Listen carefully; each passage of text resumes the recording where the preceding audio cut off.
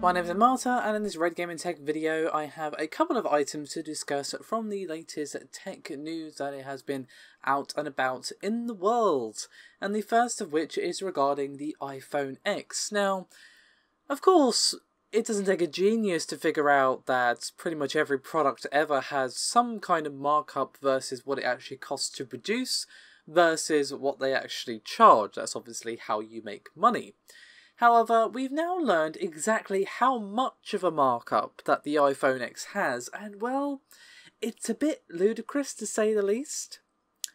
And according to the engineers at the marketing research firm IHS Markit, who cracked open the base version of the iPhone X, they estimated that the bill of the materials is roughly $370.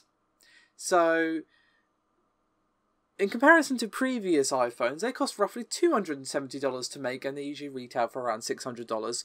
So, despite the fact that the iPhone X only costs $100 more than its predecessors to produce, they're of course charging roughly $1,000 for the iPhone X.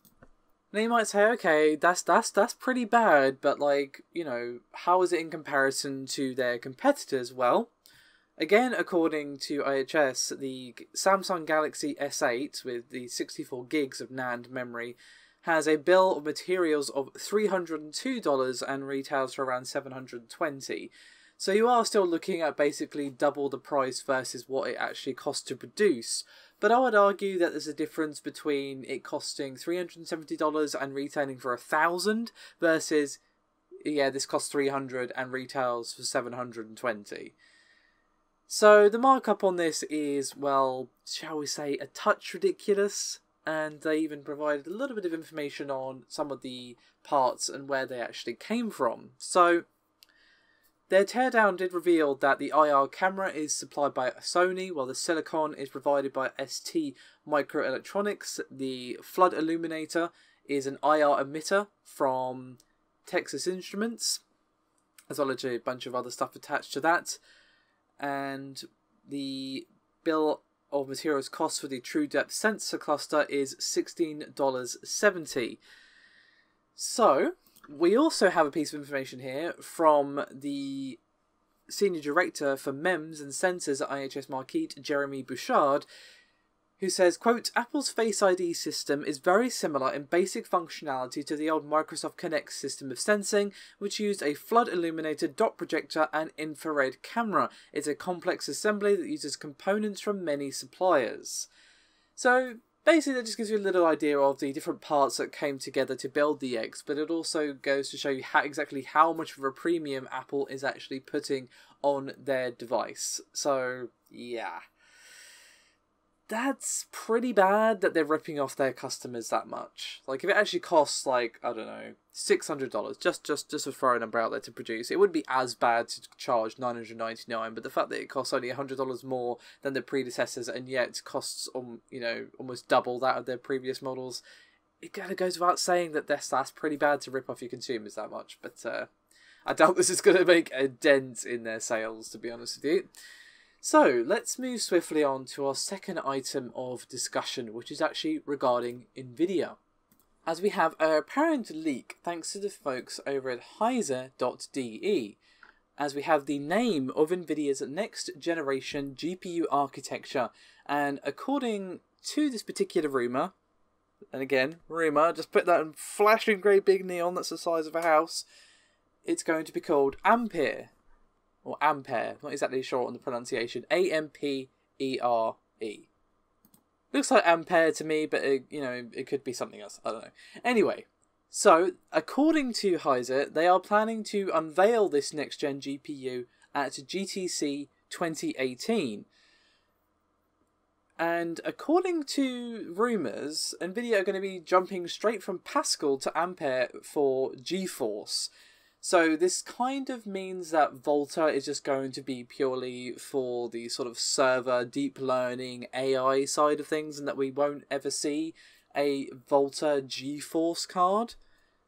But according to them, and again, their sources could be wrong, they could be wrong, etc., all the usual stuff, we are going to be seeing Ampere succeed Pascal rather than the expected Volta GeForce.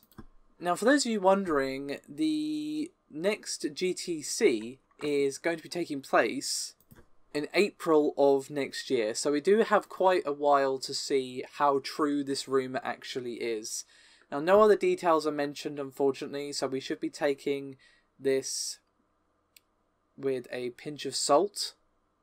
And of course, up until now, there has been no mention of Ampere, or Ampere, whatever, I'm not going to get bogged down in the pronunciation, on the roadmaps. Obviously, the roadmap has definitely shown that it is going to be Volta replacing Pascal, but perhaps there's a reason that they could be keeping this hidden. I mean, maybe this is going to be after Volta and Heiser have kind of got their wires crossed somewhere. Perhaps their information is wrong.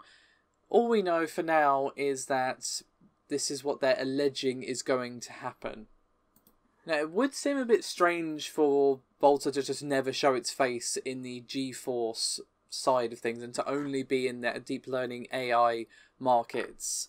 But Nvidia have kind of done this stuff before.